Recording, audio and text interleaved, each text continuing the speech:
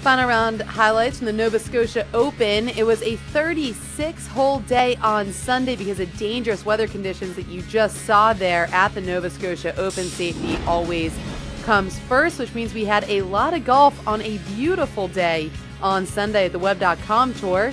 Derek Fathauer was a big storyline all day long. University of Louisville alum. Came in even par in his morning 18, but got things going in the afternoon with that long birdie on the 7th. That was 3 in a row. This on the 8th to make it 4 in a row. He gets that one to drop, and he is not quite done yet as we head over to the 9th. Fathauer at this point at 11 under par, trying to make the turn at 12 under, looking for his first Web.com Tour victory. This his third shot on the par 5 for 5 consecutive birdies. It was almost 4 birdies and an eagle, but he would tap that one in, leaving himself an inch, if that, short of an eagle opportunity. But he makes the turn at 12 under par.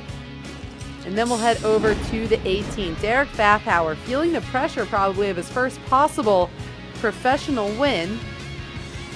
This for a par save, and it lips out. A bogey for Fathauer to drop back to 11 under par,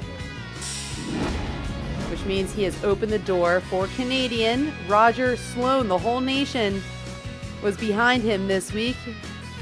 Golf Channel reporting that all week long. He had a ton of supporters. Just take a look at the fans behind him. People loving Roger Sloan out there this week. That was his birdie on 14. Then we'll head over to the 17th. Sloan, by the way, has 2 wins on PGA Tour Canada, so he's used to winning in this country, just not on the Web.com Tour, looking for that first win to possibly earn his PGA Tour card.